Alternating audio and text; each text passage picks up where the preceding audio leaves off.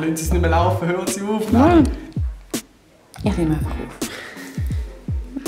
The first school day is very slow and easy.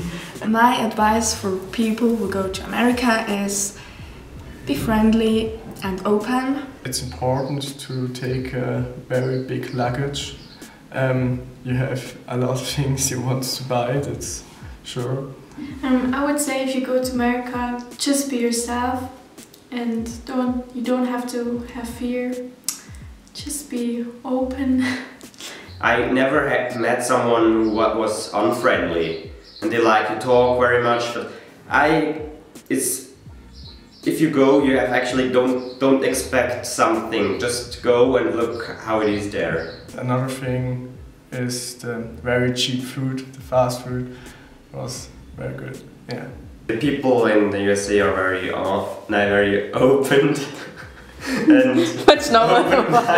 Ich lasse laufen. Yeah, they are very open-minded. One day we were at school in Bethel, and then 5th grade people coming to us and they prayed for us and they had like prophetic stuff for us and it was so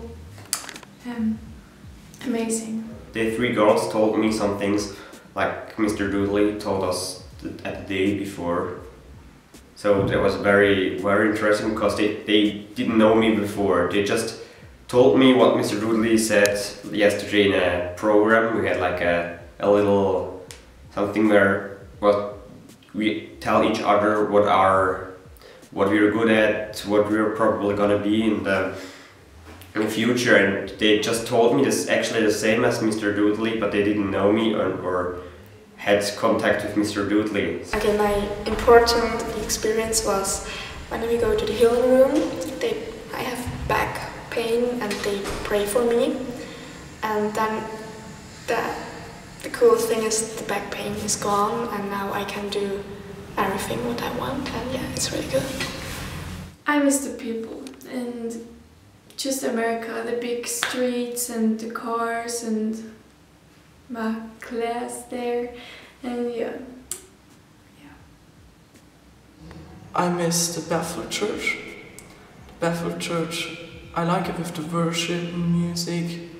I miss the people there, they are very open-minded, and if you see someone on the street you can just speak with them, it's actually normal, or you can just ask them to pray for them, it's normal. What I'm really missing is I miss my guest host family because we do so lot of things together and we have really fun, and yeah.